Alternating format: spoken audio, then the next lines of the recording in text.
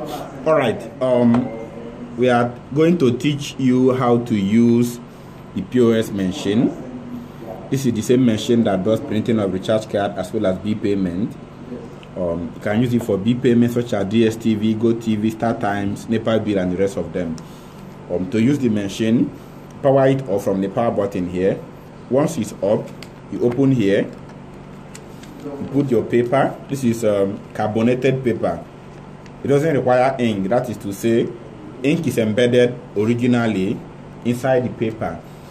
You ensure you face the paper this way and not this other way. If you face it this other way, when you print, it will print at the back and there won't be anything on the paper. It won't show anything. So you put it this way, ensuring that the head is coming out from this other angle. Alright? And then you close it here. That's step 1. Now you want to print the recharge card, you press the F1 button. As you can see on the F1 button, you have the main menu is displayed here. Or maybe I should take the nylon so that we can see the screen very well. Alright. Now we have the main menu. You scroll down to number 9. Sorry, number 10, which is agent admin. On number 10, which is agent admin, you press OK. It will request your agent password, which by default is 5×4. You OK it. It's open. You see number 1, set SIM O network. Number 2, set SIM 1 network. Number 3 is buy top-up voucher. You press number 3. It shows you available network airtime you can buy. As you can see, we have Glo, MTN Glo, Airtel, Etisalat, and Visa phone. Now we want to buy 100 naira MTN. We want to buy MTN card. You press 1, which is MTN. It shows you available denomination to buy 100 naira, 200, or 400. Let's choose 400. You OK it. You put quantity. How many of 400 MTN would you want to buy? Let's say I want to buy 10 units. I put 10 and I OK it. The next thing is for me to swipe my MasterCard, the card that came with the POS. Alright? When you swipe, ensure that the black line here is facing down. Alright? As you can see the black line. So you swipe this way. Oh, this particular card is bad. Normally, once you swipe, it will request you to put the pin of the card.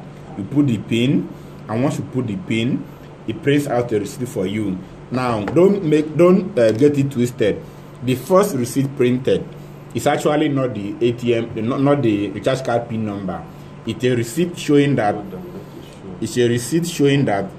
you have made a payment, you have purchased airtime of X amount of naira. All right.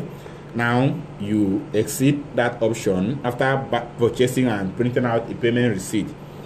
The next thing you need to do is to return back to your main menu, which is F1.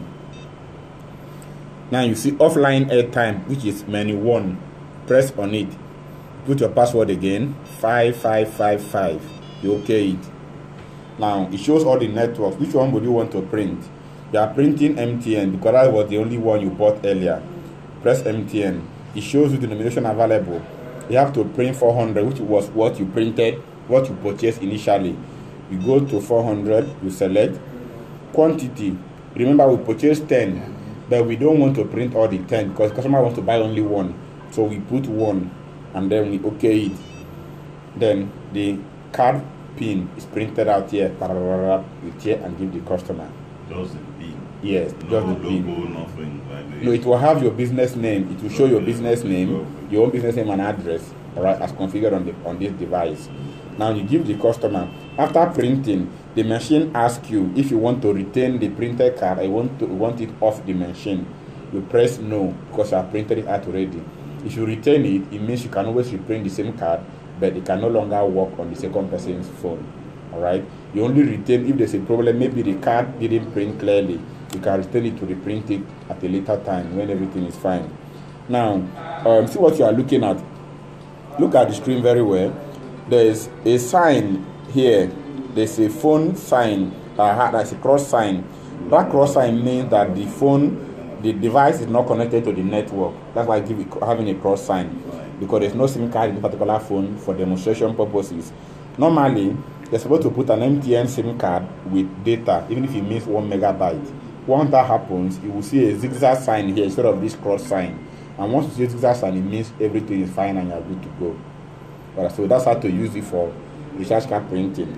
Now, the machine also does bill payment. Yes, you put a pin. First, you open here, you can insert a SIM card. I will show us before we close the video.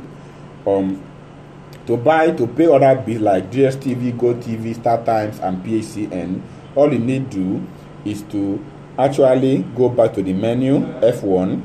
You can see bill payment. Under bill payment, you okay it. You see PHCN, you see DStv, you can see GOtv, you can see Startimes, you can see water bill, you can see LCC, which is for Lekki Concessioning Company, for those in Lagos who are using the Lekki toll gate. And then you can see Swift Internet, you can see Smile, you can see others, and the rest of them. Now let's assume you want to pay for GOtv. You click OK on GOtv.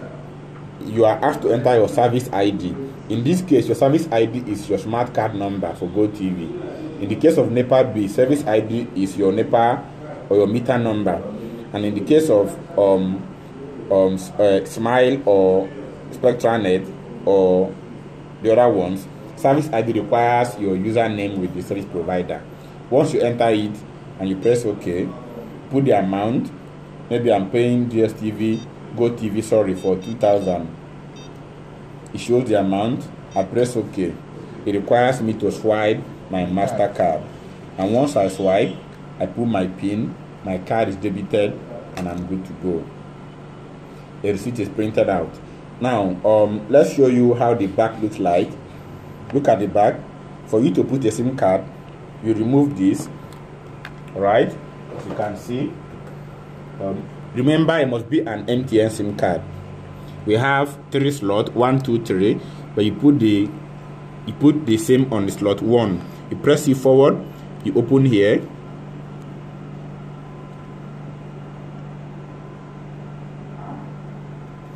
You put your SIM in this order. You close it and you lock it. You start to put your SIM. Once it's done, put down your battery and then power up your machine.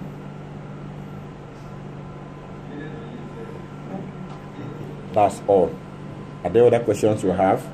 You can call our phone numbers or you can visit our